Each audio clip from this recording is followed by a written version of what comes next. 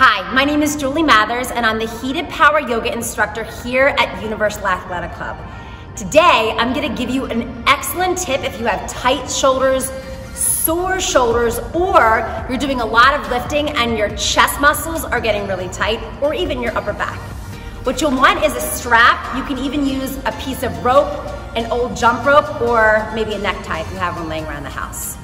What you'll do is take whatever item you picked behind you and pull down so that the strap or the item is below your glutes, and then keep your feet hip width distance apart.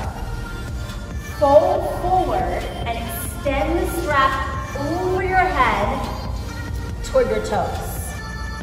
Soften your elbows when you get into the pose, and then take a deep breath in, and exhale, move a little bit further away from your back. Breathe in, and exhale, stretch your hands a little bit further toward the front of your body. To come out of the pose, stand up, reach your arms back down by your side. As a modification for this pose, if your shoulders are really, really, really tight, or you've had a recent shoulder injury, take the strap wide as it will go, and as you lean over, bend your knees.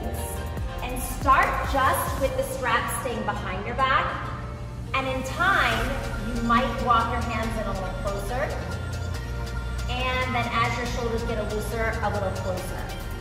But the modification is to start with your hands out wide and keep the strap behind your back instead of bringing it over your head. I would suggest doing this pose after you've warmed up a little bit, again, to stretch your shoulders, your chest, and your back. If you want to learn more about the poses and exercises that you saw today, contact me. Or book a complimentary private yoga session to learn more about the poses and your practice.